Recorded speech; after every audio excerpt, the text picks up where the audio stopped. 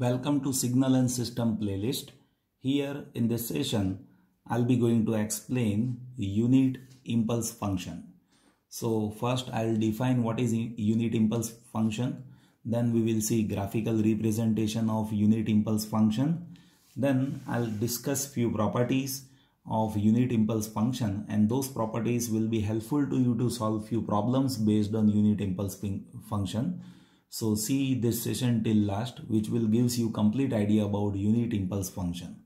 So when we talk about unit impulse function, it is denoted by del of t or del of n, del of t for continuous time and del of n for discrete time. So it is denoted by del of t or del of n, del of t for continuous time and del of n for discrete time. So when you write that as function, so del of t, that is 1 for t is equals to 0, and it is 0 for t is not equals to 0, means elsewhere it will be 0, at t is equals to 0 it is 1. And in discrete time, it is 1 for n is equals to 0, and it is 0 where n is not equals to 0. So as if you want to see how it looks like in graphical understanding, in that case del of t, that is 1 at t is equals to 0, and it is 0 at t is not equals to 0. So when you see this, it will be like this: impulse where magnitude is 1 at t is equals to 0, else you will be finding it is actually 0. And in del of n, even at n is equals to 0, it will be 1, and for other variables it is 0. So that is how graphically it is there. Now let us discuss few properties. So that is so essential in unit impulse function. So properties. Now I will discuss properties of unit impulse function.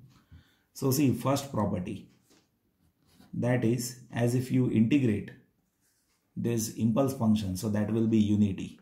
So integration from minus infinite to plus infinite, del of t dt, so that will be always unity.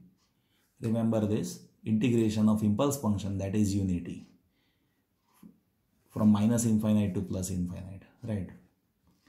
So this is one essential property. Second is, if you shift this, then at that shifted position only there will be a magnitude.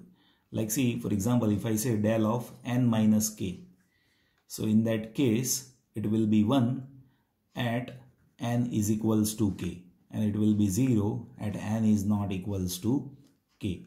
So when you shift this, right, so at that time we need to see, like if del of n is there, in that case we have already seen like it will be 1 at n is equals to 0. But if it is del of n minus k, means at n is equals to k, it will be 1, elsewhere it will be 0. Now how can we make unit impulse from step signal?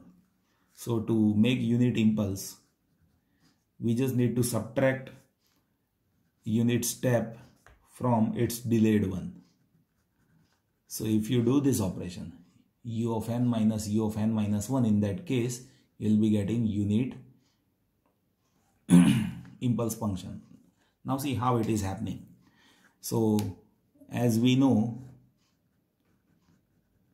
unit step function, so unit step function, so that will be like this: u of n, so that is having value 1 from 0 to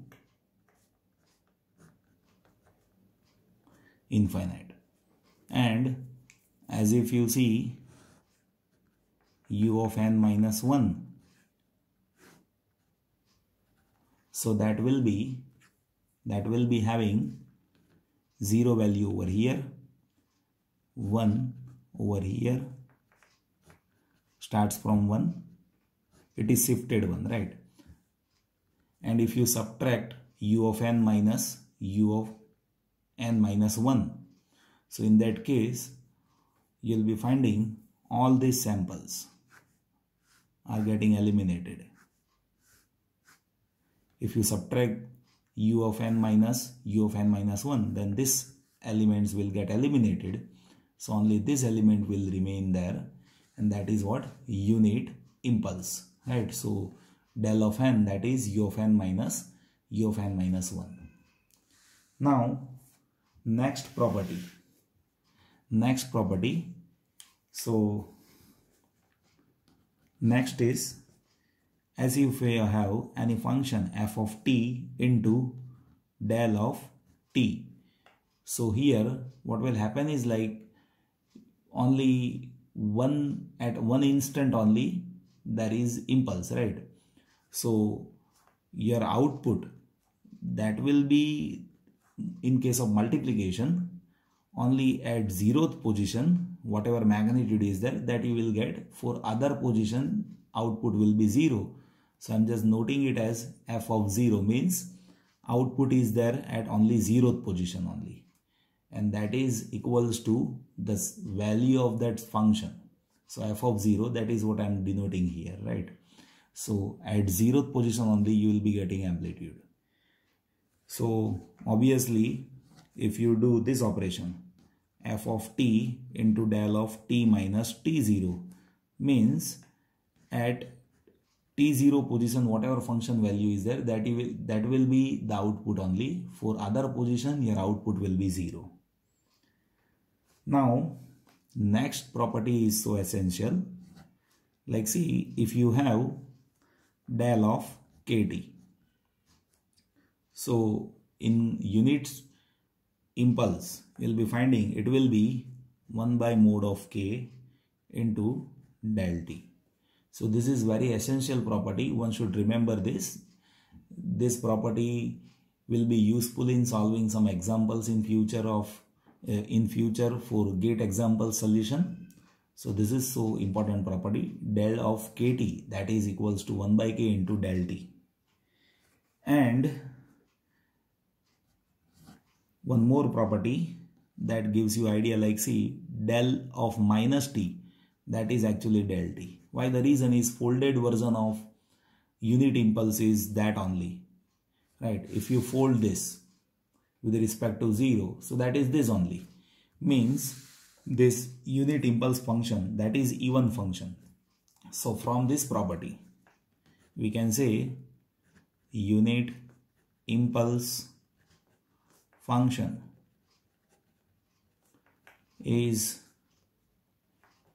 even function. So these are so essential property that we should have idea about. Integration of unit impulse is unity. As if you have shifted version of impulse, so in that case you will be having magnitude at n is equals to k in case of del of n minus k, elsewhere it will be 0. And to get unit impulse from step function, it should be u of n minus u of n minus 1, that will result into del of n. As if you multiply impulse with function, then you will be getting value of that function at 0th instant only. And if you multiply function with shifted version of that impulse, in that case that shifted value of that means that position of shifted version, like if you have t minus t0, then at t0 instant only there will be function value, elsewhere that function value will be 0 in case of multiplication of function with shifted of that impulse. And next is so essential, that is del of kt, that is 1 by k into del t. And as I have explained, unit impulse function, that is even function, means del of minus t, that is equals to del of t. So this is where we can say unit impulse function is even function.